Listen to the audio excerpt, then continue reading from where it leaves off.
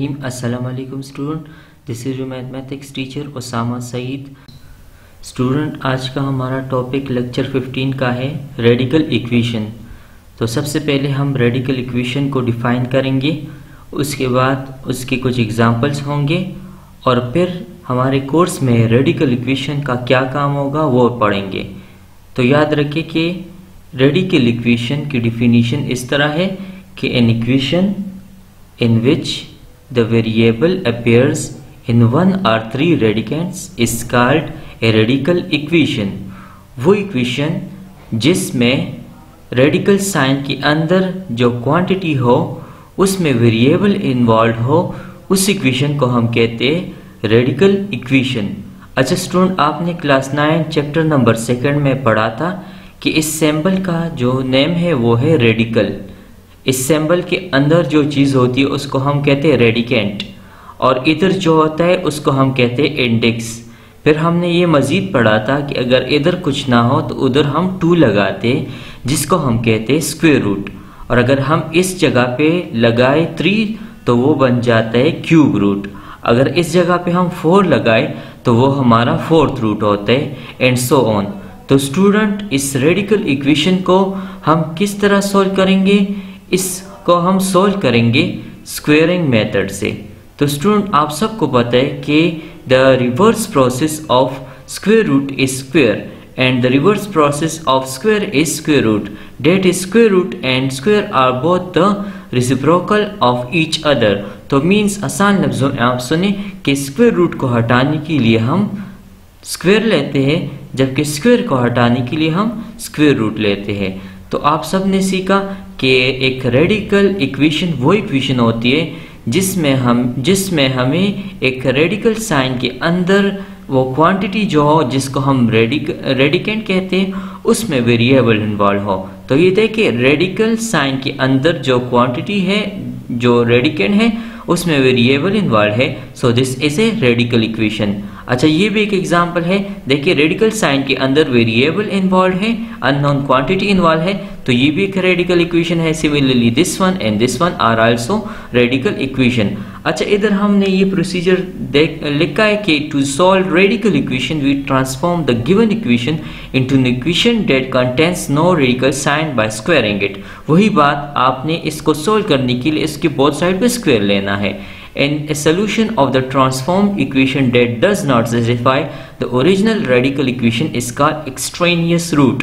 अच्छा बात सुने, आपको मैंने स्टार्ट में बताया था कि रूट वो चीज़ होती है जो आपकी इक्वेशन को सेटिस्फाई करता हो। आपसे अगर मैं पूछूं कि इस इक्वेशन को आप सॉल्व करो तो आप क्या करेंगे? आप इसमें ये वेरिएबल फाइंड करेंगे ना।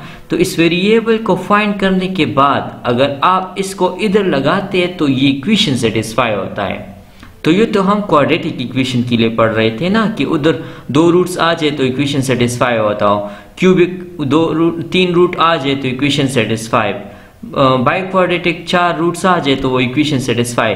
लेकिन हमने तो पढ़ा है कि स्क्वायर रूट के लिए हमारे पास 2 पॉसिबिलिटीज होती है ना, और वो पॉसिबिलिटी या तो प्लस में आती है या माइनस में आती है। तो इधर भी इस रेडिकल इक्वेशन की 2 रूट्स आएंगे। सॉल्यूशन के बाद आपको x की वैल्यू 2 मिलेगी, लेकिन वो दोनों आपकी इस इक्वेशन को सेटिस्फाई नहीं करेंगे।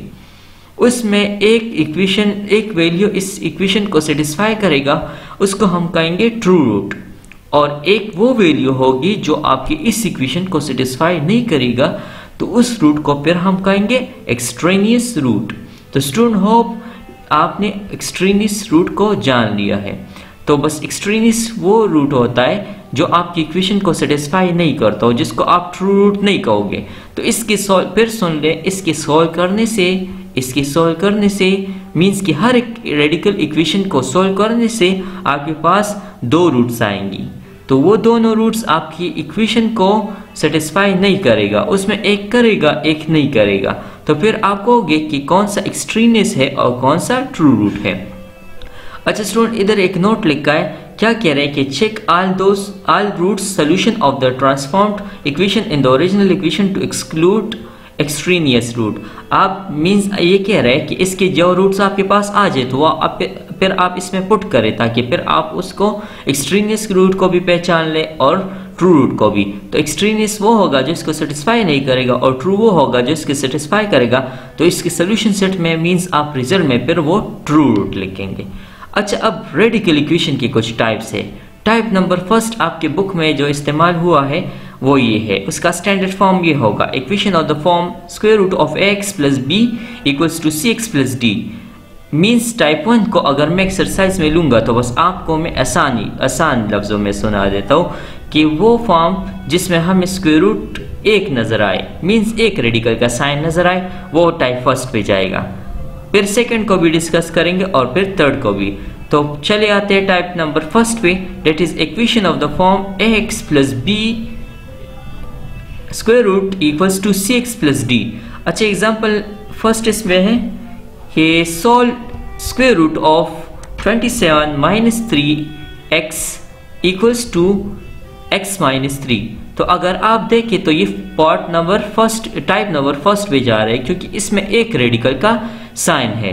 तो आप देखिए रेडिकल और इधर ये x हो गया, चले ये x हो गया, ये b हो गया और इधर cx प्लस d हो गया, तो वही टाइप नंबर फर्स्ट बन रहे हैं। तो आपने रेडिकल को हटाने के लिए स्क्वायर रूट करना है बोथ साइड पे। तो ये गिवन में लिख के, इसके रिक्वायर्ड में आप लिख के सोल्यूशन सेट और सोल्यूशन को डिस्कस करते, तो ये ले ले आप। और मैंने आपको बताया था कि स्क्वायर को हटाने के लिए आप हमेशा बोथ साइड का स्क्वायर रूट लेते हैं। तो चले इधर स्क्वायर रूट को हटाने के लिए आप बोथ साइड का स्क्वायर लेते हैं। तो इस साइड का भी आप स्क्वायर ले ले, इसका भी ले ले। तो स्क्वायरिंग बोथ साइड, इस साइड का भी स्क्वायर और इस साइड का भी स्क्वायर लिया। इधर क्या लिखे, we can get rid of square root bye squaring, means कि हम स्क्वायर रूट से छुटकारा हासिल कर सकते हैं अगर हम उन दोनों साइड्स का स्क्वायर कर ले। तो चलिए स्क्वायर और स्क्वायर रूट एक दूसरे के रिवर्स प्रोसेस है, तो वो ख़त्म, मीन्स स्क्वायर और स्क्वायर रूट ख़त्म।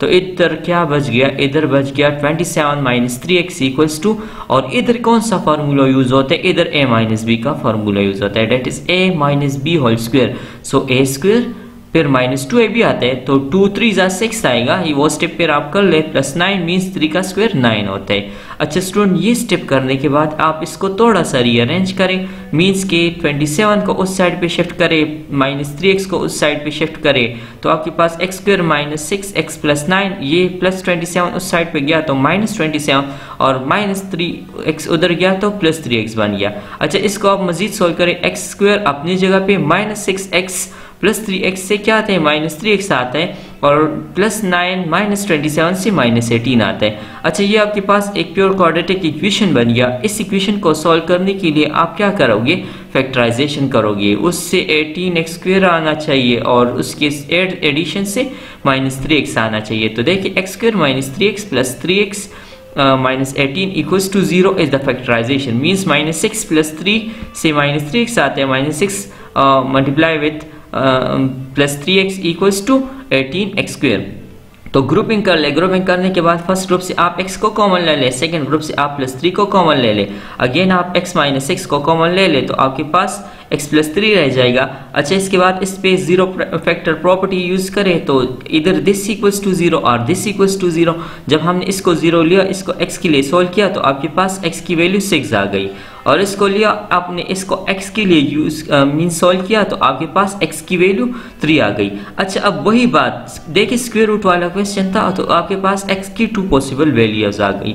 इन 2 पॉसिबल वैल्यूज को अब आपने चेक करना है कि इन दोनों में एक्सट्रीनियस रूट कौन सा है और इन दोनों में ट्रू रूट कौन सा है। तो आपने यह क्या करना है, no it is necessary to check the solution in the original equation. So that was the original equation. इसमें पहले आप x की जगह पे 6 पुट करें, तो 27 माइनस 3 अपनी जगह पे, मीन्स ये रिपीट किया गया है, फिर x की जगह पे देखिए 6 पुट किया है, तो 27 अपनी जगह पे और 3 6 इज 18, तो 18 आ गया, और इन दोनों से आता है 3, तो इधर क्या आ गया, 27 माइनस 18 से 9 आता है, स्क्वायर रूट इक्वल्स टू 3। देखिए square root of 9 is 3 equals to 3, तो ये वाला रूट ट्रू आ गया, मीन्स कि इसने आपकी ओरिजिनल इक्वेशन को सेटिस्फाई कर दिया। अब दूसरा रूट क्या आया था, दूसरा रूट यह आता कि x3 भी हो सकता है। चलिए अब अपना ओरिजिनल इक्वेशन ले ले और उसमें x की जगह पे आप 3 पुट कर ले, और फिर देखें कि क्या ये ट्रू होता है या नहीं। तो square root of 36 equals to minus 6, square root of 36 is plus 6, minus 6 इधर आ गया, प्लस 6 किस तरह माइनस 6 के बराबर हो, ये तो फॉल्स है। तो डेट्स वाई हमारा ये वाला रूट फॉल्स था, एक्सट्रेनियस रूट था, जबकि ये वाला रूट ट्रू रूट था। On checking we find that x equals to -3 is an extraneous root, so that's why the solution set equals to 6। आपने फिर ये वाला 6 solution set में लिखना है। So student, this was something about type 1 analytic example। अच्छा student, now come to type number 2। ये आपको एक्सरसाइज में फिर मिलेगा वो इक्वेशन जो इस हालत में हो, x प्लस a का square root, x plus b का square root, x plus c का स्क्वायर रूट। तो इस वाले टाइप को फिर आपने टाइप नंबर 2 कहना है। स्टूडेंट मेरी बात याद रखें कि टाइप 2 की पहचान ये होगी कि इसमें 3 स्क्वायर रूट होंगे। जिस तरह मैंने आपको कहा टाइप 1 की पहचान ये होगी कि उसमें 1 स्क्वायर रूट होगा, लेकिन टाइप 2 की पहचान ये होगी कि उसमें 3 स्क्वायर रूट होगी। ठीक है, ओके। अच्छा, अब इस पे एक एग्जांपल है, इधर देखिए x plus 2, x plus 7 equals to x plus 3 का square root, all of square root. अच्छा, इसको आप गिवन में लिख के इसके रिक्वायर्ड में आप सोल्यूशन सेट लिख के इसको सोल्यूशन में डालें तो सोल्यूशन इसकी इस तरह निकलेगी कि स्क्वायर रूट को हटाने के लिए आप बोथ साइड का क्या करते, बोथ साइड का आप स्क्वायर करते। तो इसलिए लिखा है कि squaring both side of the equation we get. चले इस साइड का भी आप स्क्वायर कर ले और इस साइड का भी स्क्वायर कर ले।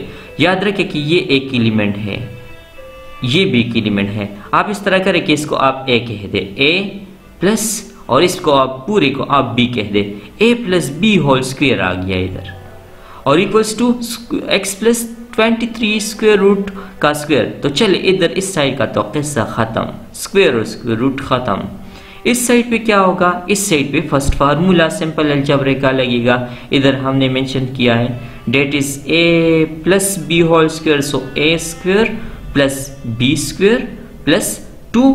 लेकिन आपको मैंने कहा कि आपने इसको a का है तो 2a, और इसको आपने b का है तो 2ab का प्रोडक्ट। देखिए a square plus b square plus 2ab equals to, ये स्क्वायर और स्क्वायर रूट तो खत्म हो गए ना। इधर आपके पास क्या रह गया है, x प्लस 23।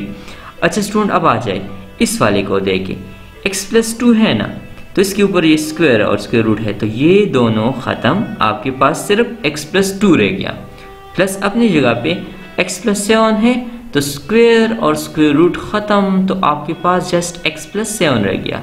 अच्छा, इधर क्या है, 2 अपनी जगह पे, और ये दोनों टर्म जो है प्रोडक्ट में अपनी जगह पे आ गए, और x प्लस 23 अपनी जगह पे। काइंडली आप ये फिर बुक पे राइट कर दे ताकि फिर इस तरह का एग्जाम्पल पेपर में आता हो तो और फिर आप ये स्टेप कर सके।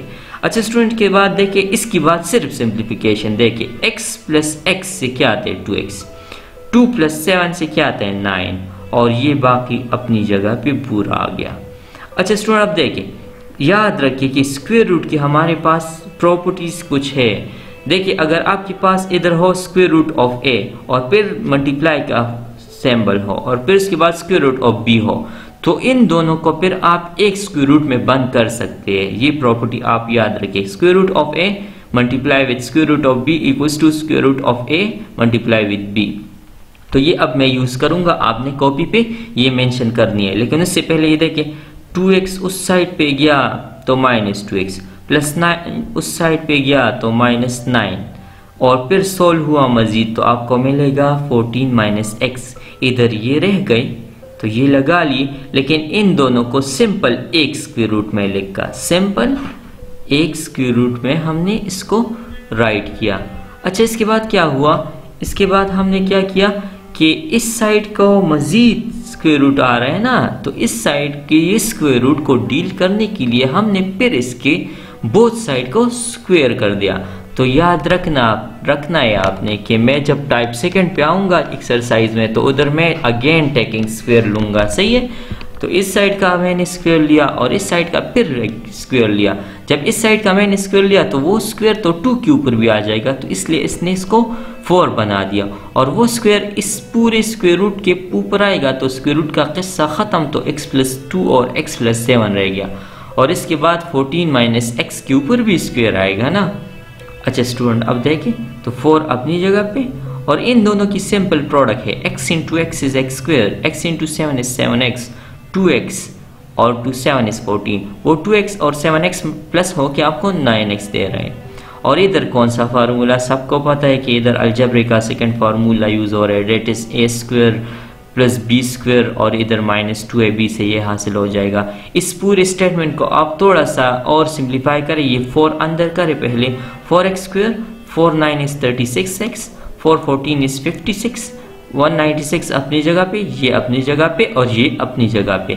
अच्छा स्टूडेंट, इसके बाद क्या हुआ है, इसके बाद हमने इस तरह किया कि 196 को इक्वेशन की इस साइड पे लेके आए तो -196, प्लस 128 को इस साइड पे लेके आए, -128 को इस साइड, 28x को इस साइड पे लेके आए तो प्लस 28x, और ये प्लस x स्क्वायर को इस साइड पे लेके आए तो हमारे पास ये -x स्क्वायर बन गया है। अच्छा, इसको पूरे को आप थोड़ा सा सिंप्लीफाई करें, 4 - 1 इज 3 एंड x स्क्वायर, इन दोनों से 64 आता है, इन दोनों से -40 आता है, equals to 0। This is a quadratic equation, you have to factorise it, that is 340 is 420 and 64 आना चाहिए, मीन्स कि प्रोडक्ट से 420 x स्क्वायर आना चाहिए और एडिशन से 64। तो ये देखिए -6 multiply with -6x multiply with plus 70x is 420 x square, box method से करें आप, और -6x प्लस 70x से प्लस 64x आते, इधर मैंने साइड पे किया है। इसके बाद लिखिए फैक्टराइजेशन। स्टूडेंट, इसकी ग्रुपिंग करने के बाद आप फर्स्ट ग्रुप से 3x कॉमन ले लें, सेकेंड ग्रुप से आप 70 को कॉमन ले लें, again taking x - 2s common, so we get 3x plus 70 equals to 0। Now using zero factor property, that is either a equals to 0 or b equals to 0. If we take a equals to 0 and solve this, we get x equals to 2.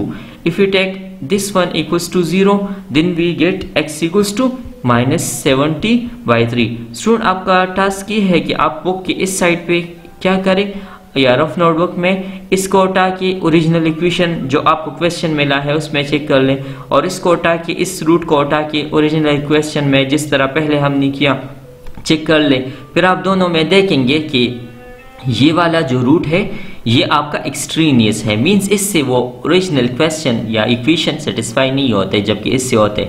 तो आपने फिर solution set में ये लिख देना है। Student, इधर आपके पास इधर एक वार्निंग दी गई है, ये वार्निंग का मतलब ये है कि आपके पास, मैंने जिस तरह ऊपर एक प्रॉपर्टी आपको स्क्वायर रूट की बताई कि square root of a plus square root of b जो है वो not equals to square root of a plus b।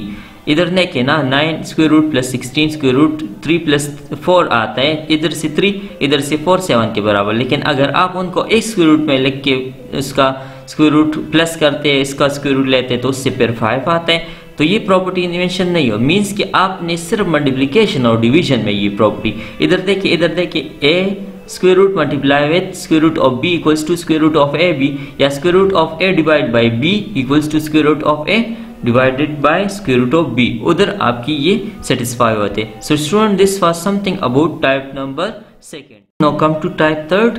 ये टाइप थर्ड की पहचान इस तरह होगी, जनरल फॉर्म इसका क्या होगा, square root of x square plus px plus m plus square root of x square plus px plus n equals to क्यों, मीन्स कि इधर ये दोनों टर्म जो होंगे वो सेम होंगे, ये m और n में खाली फर्क होगा, इक्वल्स टू क्यों। इसको हम किस तरह, ये भी क्रिटिकल फॉर्म है लेकिन ये टाइप थर्ड में हमने रखा है। देखिए ना, ये दोनों सेम है, ये दोनों पॉलिनोमियल, ये दोनों टर्म सेम है, और इधर m और n डिफरेंट है, इक्वल्स टू ये क्यों की जगह इजी है बस 2। अब इसको आपने सॉल्व करना है तो गिवन में आप ये लिख के रिक्वायर्ड में इसका सोल्यूशन सेट राइट करें और सोल्यूशन को देखें। तो आपको मैंने कहा था कि आपने तो रेडिकल को ख़त्म करने के लिए स्क्वायर लेना है, लेकिन इसमें सबसे पहले ये होगा कि ये एक फर्स्ट वाले पे जो ये तो m हो गया ना, ये n वाला स्क्वायर रूट है, तो ये n वाला स्क्वायर रूट आपने इक्वेशन के राइट हैंड साइड पे लेके जाना है। चले तो इसको उस साइड पे शिफ्ट करते, तो ये plus square root of x square plus 3x plus 1 है ना, तो उस साइड पे ये गया तो minus square root of x square plus 3x plus 1। अच्छा, ये करने के बाद इसके बाद फिर आप स्क्वायर लेंगे, तो इस साइड का भी स्क्वायर और इस साइड का भी स्क्वायर। ये देखिए, इस साइड का भी मैंने स्क्वायर लिया है और इस साइड का भी मैंने सिंपल स्क्वायर किया है। तो इस साइड का अगर आप स्क्वायर कर ले तो वो स्क्वायर और स्क्वायर रूट खत्म, लेकिन इस साइड का आप करते तो आपके पास अलजेब्रे का सेकंड फार्मूला स्प्लिट होते।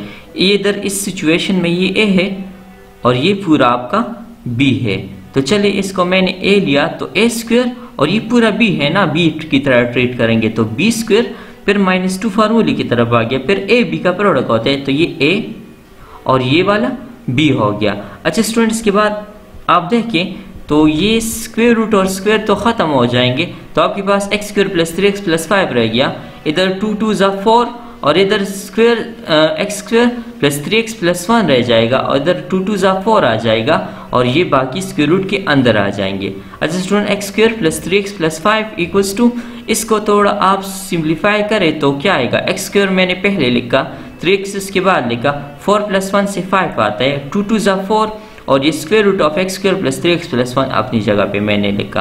अच्छा स्टूडेंट, इसके बाद इसको मजीद सोल्व करते तो देखिए x स्क्वायर उस साइड पे गया तो minus x square minus x square ख़त्म, प्लस 3x उस साइड पे गया तो माइनस 3x तो x स्क्वायर प्लस 3x ख़त्म, 5 उस साइड पे गया तो माइनस 5 प्लस 5 ख़त्म, मीन्स कि ये सारे ख़त्म हो गए और इधर भी ये सारे ख़त्म हो गए, हमारे पास इधर सिर्फ -4 square root of x square plus 3x plus 1 रह गया।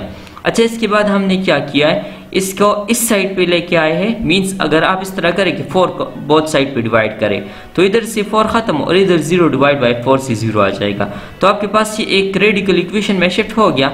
अगेन इसका बोथ साइड पे स्क्वायर कर ले, तो आपने जब इसमें स्क्वायर कर लिया तो आपके पास एक क्वाड्रेटिक इक्वेशन बन गया। इस क्वाड्रेटिक इक्वेशन को आपने क्वाड्रेटिक फार्मूले से सॉल्व करना है क्योंकि इसकी फैक्टराइजेशन नहीं हो रही है, इधर a की वैल्यू 1 है, b की वैल्यू 3 है, c की वैल्यू 1 है, तो -b plus minus under root b square minus 4ac divide by 2a, तो इधर हमने वैल्यूज पुट कर ली, इसको सिंप्लीफाई किया तो हमारे पास x की value -3 plus minus square root of 2 आ गई। अच्छा ये हमारे पास दो रूट्स आ गए, इन दोनों में मींस कि -3 plus under root 2 divide by 2 और -3 minus under root 2 divide by 2, इन दोनों को भी फिर आप कैलकुलेटर से कैलकुलेट करें, ओरिजिनल इक्वेशन में पुट करें और ये चेक करें कि कौन सा ट्रू रूट आता है कौन सा फॉल्स। तो this was something about type number 3। Student now come to page number 19, उधर आपको एक्सरसाइज 1.3 नज़र आएगा, उसमें क्वेश्चन नंबर फर्स्ट है सॉल्व द फॉलोइंग इक्वेशंस। तो आप देखिए उसमें डिफरेंट पार्ट्स आपको नज़र आ रहे 10 पार्ट्स, तो इसमें फर्स्ट 4 पार्ट्स जो है वो टाइप 1 पे है, फिर 4 पार्ट्स जो है 8 तक वो टाइप नंबर 2 पे है और 9 10 जो है वो टाइप नंबर 3 पे है और ये लास्ट वन जो है ये एक डिफरेंट क्वेश्चन है जिसको हम सॉल्व करेंगे, ये भी टाइप नंबर 3 की तरह ही है। Okay student, look to question 1, solve the following questions. It is first part is 5x plus 21 square root equals to x plus 3, तो आप इसको गिवन में लिख के इसके रिक्वायर्ड में सोल्यूशन सेट राइट करें।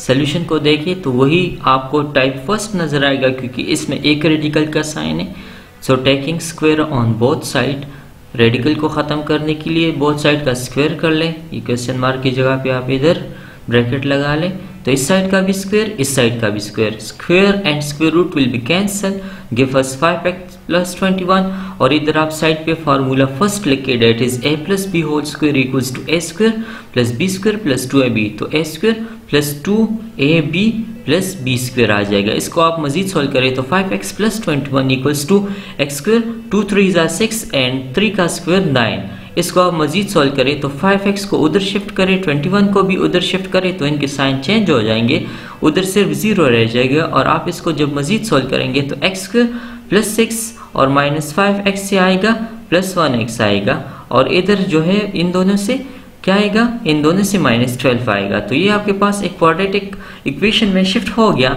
अब इस क्वाड्रेटिक इक्वेशन को आप सम एंड प्रोडक्ट रूल से सॉल्व करें तो क्या मिलेगा आपको, देखिए उससे -12x आना चाहिए और 1 आना चाहिए, तो इन दोनों से जो है इन दोनों इधर आप जो है -3x कर दे, ये वाला प्लस आप देख रहे हैं ना, इसको -3x कर दे और इधर प्लस 4x ही है, तो फिर इन दोनों से जो है आप x कॉमन ले ले तो x -3 रह जाएगा, इन दोनों से आप 4 कॉमन निकाले तो इधर आपके पास क्या रह जाएगा, x -3 रह जाएगा, इधर काइंडली आप फिर 4 राइट करें और ये वाला आप प्लस कर दे। Again taking x -3 is common, so we get what, so we get x -3 equals to 0 and x plus 4 equals to 0 by zero factor property, that is x equals to 3, ये -3 उधर shift किया तो जो है +3 बन गया और ये +4 उधर शिफ्ट किया तो काइंडली आप इसको फिर माइनस कर दे। अब ये दो रूट्स तो आ गए, x equals to 3 and x equals to -4, इन दोनों में एक ट्रू होगा, दूसरा एक्सट्रेनियस होगा। No it is necessary to check the solution set of the original equation.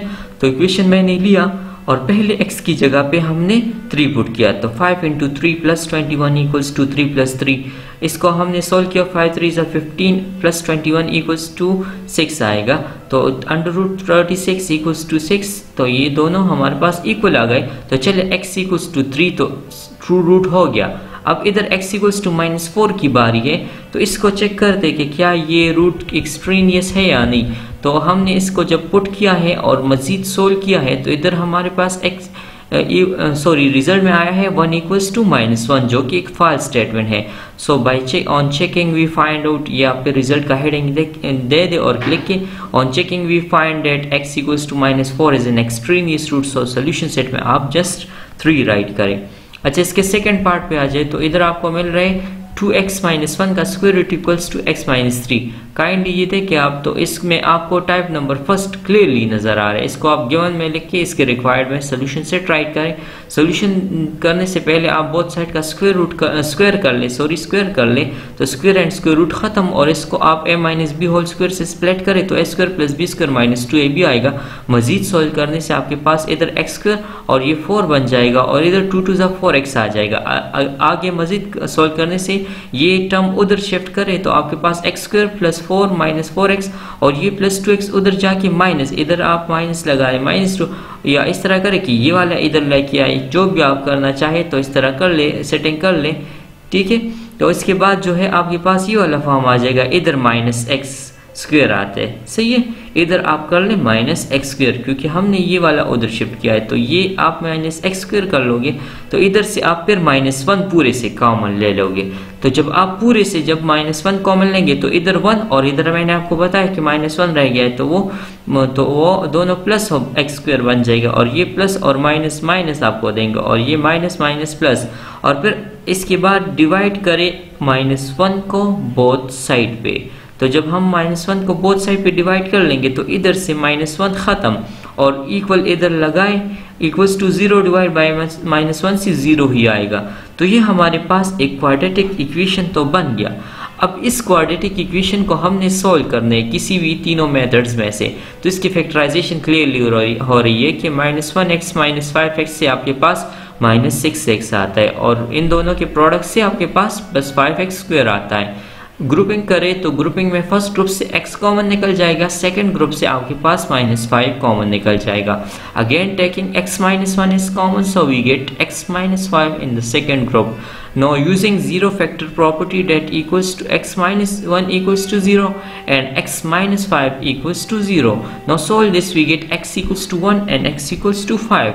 Now one will be true root and the other will be extraneous root. You have to check these two, that is you have to put x equals to 1 and we get 1 equals to -1, that is false.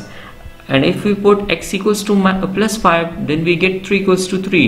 So on checking we find out that x equals to 1 is an extraneous root, so that's why the solution set equals to 5. Okay student, now come to part number 3rd, that is also on type number 1st. So that is square root of 4x plus 5 equals to 2x minus 5.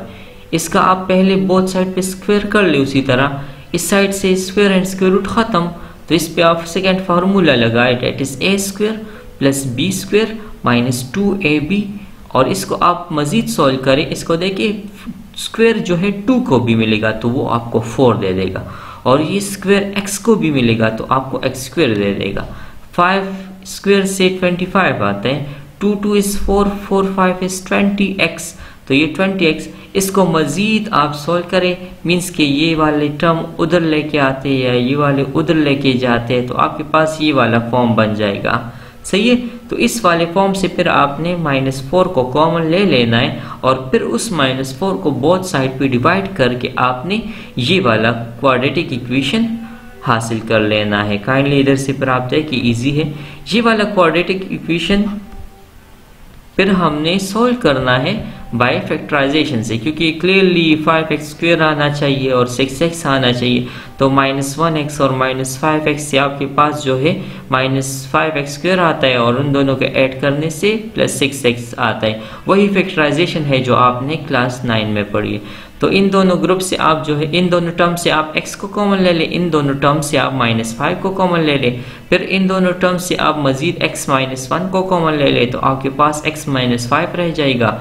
फिर zero factor property use करें, date is a dot b equals to 0, सो इधर a equals to 0 और b equals to 0, date is x -1 जब हम 0 के बराबर ले लेते हैं तो x की वैल्यू 1 आ जाती है, एंड सिमिलरली जब हम x -5 को 0 के बराबर ले लेते हैं तो x की वैल्यू -5 आ जाती है। अब इन दोनों को आप काइंडली चेक कर ले, तो आपके पास एक रूट ट्रू आएगा, दूसरा फॉल्स आ जाएगा। जैसे कि इधर ये ओरिजिनल इक्वेशन दिया है, x की जगह पे उन्होंने 1 पुट किया है और 4 1 is 4 प्लस 5 अपनी जगह पे 2 1 is 2 एंड -5 अपनी जगह पे 4 plus 5 is 9, square root equals 2, इन दोनों से -3 आता है, इससे 3 आता है, not equals to -3, so date is false. अब आप 5 पुट करें, 4 5 is 20 plus 5 date is 25 and date is also 5। Square root of 25 equals to 5, क्योंकि 5 5 के बराबर है ट्रू, तो x इक्वल्स टू 5 को आप ट्रू रूट कह देंगे, while the other is extraneous root, तो इसको आप फिर सोल्यूशन सेट में राइट कर देंगे। Okay student, now come to part 4, that is square root of 29 minus 4x equals to 2x plus 3। अच्छा, इसको आप गिवन में राइट कर दे, इसके रिक्वायर्ड में आप सोल्यूशन सेट राइट कर दे, इसके सोल्यूशन को आप देखें, ये रिपीट कर दे, इसके बोथ साइड पे सिंपली आप स्क्वायर कर दे, क्योंकि हमें पता है कि रेडिकल को हटाने के लिए हम स्क्वायर ही लगाते हैं, मीन स्क्वायर रूट को हटाने के लिए स्क्वायर लगाते हैं। तो इन दोनों साइड का मैंने स्क्वायर किया है, ये स्क्वायर और स्क्वायर रूट ख़त्म। इस साइड पे फॉर्मूला फर्स्ट वही a square plus b square plus 2ab आ गया, ये स्क्वायर इन दोनों को मिल जाएगा तो ये बनेगा 4x स्क्वायर, इसको स्क्वायर में जाएगा तो ये 9 और 2 2 is 4 4 3 is 12x। इसको मजीद सोल्व किया है, मीन्स के 29 माइनस 4x अपनी जगह पे प्लस 4x स्क्वायर इस साइड पे आके माइनस 4x स्क्वायर, ये प्लस 9 इस साइड पे आके -9 प्लस 12x इस साइड पे आके -12x। इसको मजीद हमने सिंप्लीफाई किया तो -4x स्क्वायर आगे, इसके बाद -4x, इसके बाद -12x, इसके बाद प्लस 29 और 1 सॉरी ये 9 है, ये 2 इससे हटा दे, -9 है ये। तो अब इसको सोल्व करें, -4x स्क्वायर और इन दोनों से क्या आता है -12, -4 से -16 आता है, उसके साथ x लगा दे, और 29 -9 ये मैंने बताया कि ये 9 है, तो इससे 20 आता है इक्वल्स टू 0। अच्छा, इस पूरे में हमें 4 कॉमन नज़र आ रहे हैं ना, -4, तो वो -4 मैंने जब कॉमन निकाला तो इधर x स्क्वायर, और इधर से जब मैंने 4 को कॉमन निकाला -4 को दे, तो हमारे पास जो है प्लस 4x आते हैं, ठीक है, और इधर हमारे पास जो है -5, काइंडली आप इसको प्लस 4x बना दें, ठीक है, इक्वल्स टू 0। अगेन आप बोथ साइड को 4 पे डिवाइड कर ले, तो आपके पास x square minus 4 plus 4x -5 equals to 0 आ जाएगा। उसकी फिर आप फैक्टराइजेशन कर ले, उससे x -1 को कॉमन ले ले, और फिर उसको आप जीरो फैक्टर प्रॉपर्टी से स्प्लिट करें, तो आपके पास x की 2 वैल्यू आ जाएगी, date is x equals to 1 and x equals to -5। तो इन दोनों के फिर आपने चेक करना है ओरिजिनल इक्वेशन में कि कौन सा ट्रू है और कौन सा फॉल्स है। तो ओरिजिनल इक्वेशन ले ले, एक दफ़ा आप 1 पुट कर ले, तो इससे आता है 5 इक्वल्स टू 5, तो x equals to 1 is a true root, while on checking the other root, that is x equals to -5, that is extraneous root, वो आप फिर काइंडली चेक कर ले, नोटबुक में आपने करना है। तो ये हमारे पास आ गया 1, that is solution set equals to 1। तो स्टूडेंट इस क्वेश्चन नंबर फर्स्ट में 1 2 3 4 पार्ट टाइप फर्स्ट से रिलेटेड थे। इन टाइप्स को आप जो है डिटेल पेज के बाद लिख भी लेंगे, एग्जाम्पल आप नीट नोटबुक में राइट ना करें, और इन सारे क्वेश्चंस को फिर आप प्रैक्टिस भी कर ले और फिर नीट नोटबुक में राइट कर ले। So this was something about type 1, type 2 and type 3। Thank you.